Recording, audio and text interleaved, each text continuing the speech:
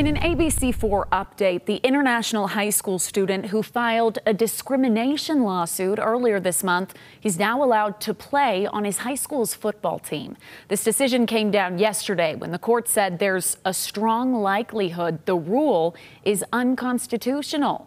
Zachary Zymikowski here. He's an Australian student at Juan Diego Catholic High School. He's on an F1 visa.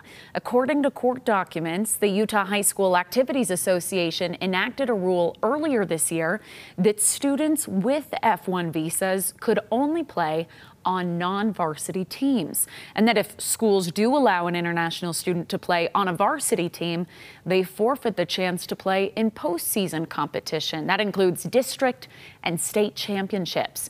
Zymikowski says he hopes to help all high school students in Utah on a visa to also get the chance to get involved in athletics.